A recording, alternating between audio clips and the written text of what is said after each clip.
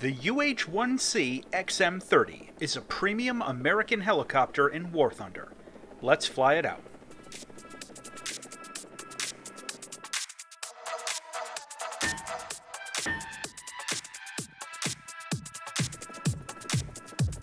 The UH-1 Iroquois helicopter, more commonly known as the Huey, was originally designed as a light utility helicopter during the 1950s. The early prototypes represented a significant upgrade in just about every category over earlier American designs, and it was quickly put into service starting in 1959.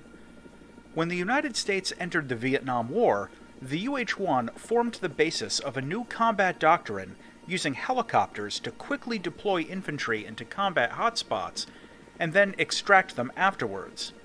As this new doctrine evolved into what we now call the air cavalry concept, the need for armed helicopters to provide suppressive fire and engage enemy vehicles had quickly become pretty obvious.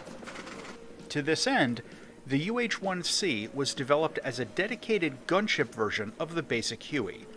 The C model featured an upgraded engine, some rework to the tail structure, and a significant external weapon load. It had a turret in the nose containing an M129 40mm grenade launcher, which was affectionately nicknamed the Chunker by its crews, and it also had an assortment of gun pods, rockets, and eventually even wire-guided tow missiles. The UH-1C had a number of drawbacks as a gunship, not the least of which was a complete lack of armor for the engine and the crew, and it was widely accepted as just being an interim solution while the AH-1 Cobra was still under development.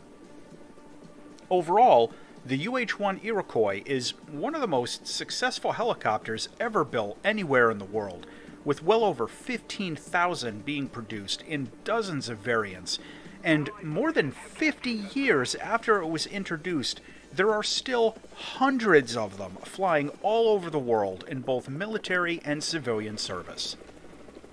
What we get in War Thunder is the UH-1C XM-30, which is a premium helicopter in Rank 5 of the US Tech Tree at Battle Rating 8.7. This was originally available on the web store as a pack vehicle, but it was removed a couple of years ago. They added it back in temporarily for an event in August of 2022, and it may come back for similar events in the future. This helicopter is pretty basic. It gets night vision, a 20x optical zoom, and it can set a sensor point of interest, but otherwise it has no advanced features, no countermeasures, no radar warning receiver, and importantly, no armor. Its main gun is the M129 grenade launcher, which fires high-explosive anti-tank grenades. This weapon can actually be kind of difficult to use, since you don't get a CCIP for it, and the shots are pretty low velocity, so aiming can be a little tricky. Still, if you get hits, it can pop light targets, and it can do a lot of superficial damage to heavier tanks. Its loadouts include the option for 2 more grenade launchers, a set of miniguns, rocket pods, and launchers for tow missiles. The best weapon you get is the BGM-71C improved tow missile. This is a semi-automatic command line-of-sight guided weapon, and you have to guide it in manually, but that isn't too difficult most of the time.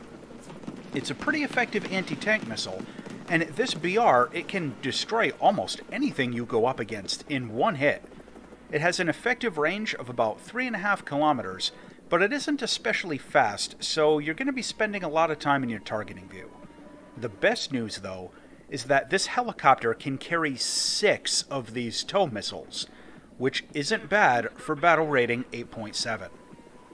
The flight performance of the UH-1C XM-30 is quite good for a helicopter at BR 8.7. Remembering that this is a utility helicopter with some weapons strapped on, and not a purpose-built attack helicopter. It's pretty light, and it has good collective response considering that it only has a 2-bladed rotor. You can get it over 200 kilometers an hour in level flight pretty easily, and it actually slows down pretty quick too.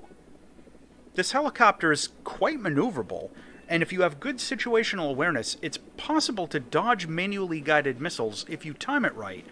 But without countermeasures or anything, guided missiles are still a pretty serious threat. One thing to mention, despite its maneuverability, make sure you don't try and do barrel rolls or full loops, especially at low altitude. The UH-1 is not fond of being upside down. Taking this helicopter out into battle is pretty basic low-tiered helicopter stuff, but the weapon system it has changes the dynamic a little bit, especially considering its battle rating. The nose-mounted grenade launcher, the Chunker, is a bit more useful for scouting targets and blowing tracks off of tanks than it is for getting kills, but it can still pop light vehicles if you get in close. Now, to be really clear, getting in close is usually a bad idea in this helicopter. The reason, simply, is that it has absolutely no armor at all. Like, none, anywhere.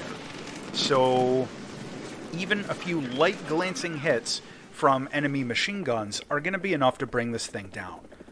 Now, it's possible to get lucky with an early game rocket rush or something and score a couple of kills before getting wasted. But to be very clear about this point, if you get into a position where enemy tanks have a clean line of sight on you, their roof-mounted machine guns absolutely will bring you down. Unless you strictly limit yourself to standoff attacks with the tow missiles, like out past 2 kilometers or so, you're gonna get shot down in this thing. A lot. Now, I have quite a bit of fun flying in fast and close. I just know that it won't usually end well, and for me, that's okay. Now, if you fly the meta, and you use the UH-1C XM-30 for standoff attacks with the tow missiles, you might end up surprised at how effective it can be.